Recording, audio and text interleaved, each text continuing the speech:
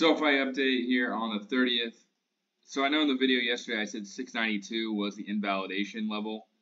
That was the invalidation level for this being 5 waves. So 1 invalidation for that.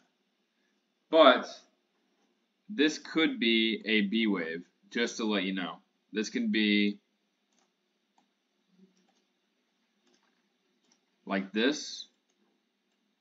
And then we would still head down. The reason I bring that up is because we never broke this low at 661. So let me zoom out here a little bit.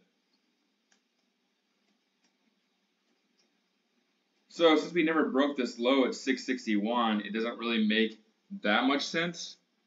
It could be a short C wave here. So like a short C wave like that. But we never broke below this, and with this lower high right here, you would expect this to make a lower low. That's why I bring this up. So watch out for potentially one more rug pull if we get bad inflation data. So I just wanted to bring that up. Is it possible that this is a second wave? I don't really see that because this does not look like 5 waves. That's why in the video yesterday I said invalidation for this being a 4th wave was 690.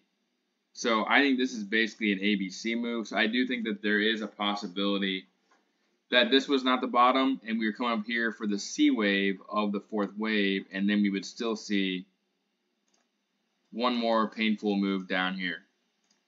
So I wouldn't get too excited yet, even though we invalidate this is a 5 wave move. Still very good possibility of it coming lower, and it still never touched the parallel line. So we'll see what happens. Be aware of that. It's still not bad to average down here. Just keep on averaging down, whatever you want to do. And then one other thing to bring up is I was just thinking about this.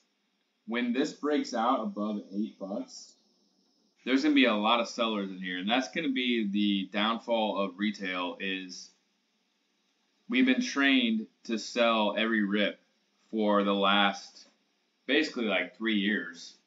So when this does eventually break out, similar to May of 2023, there's going to be a lot of people that are going to sell too early right in this range, and that's actually the breakout range. So my suggestion, as with every video, is to have some swing shares that you do want to sell up in this area, but make it a smaller portion and then have those long shares that you're going to hold till at least the teens. That way you don't feel bad if it does come down, but you also have that upside still available. Instead of selling all your shares here or not selling any shares here, you do a little bit at a time. So that's a suggestion for when we do actually break out. Not sure if this 4th wave's done. Let's see what happens tomorrow. But this as a 5 wave move is invalidated. So that's it. Another short video. Leave me a comment. Like, subscribe for more updates, and I will catch you probably tomorrow, and we'll see what happens with the stock.